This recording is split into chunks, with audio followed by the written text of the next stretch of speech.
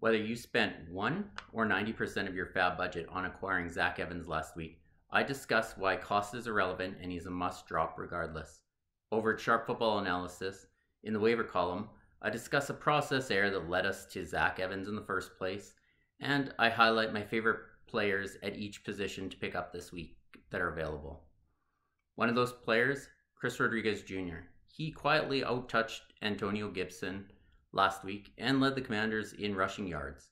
He's a player whose role I think will grow as the season goes on, and once fantasy playoffs roll around, he may even be the lead back.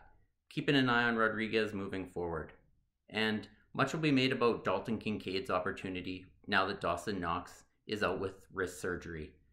I highlight Khalil Shakir as a player who will also be elevated as a result. The Bills are going to play in more 11 personnel sets, and when on the field, Shakir has been a very good player.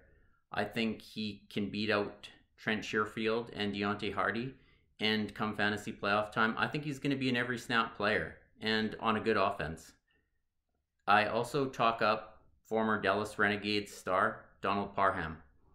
I mention a defense which I am going to likely avoid because the Chicago Bears coaching staff put their rookie quarterback in a position to not make any errors. He had an average air yards of 2 yards on Sunday, and that's not conducive to defenses scoring points in fantasy. So I'm off of the Chargers this week.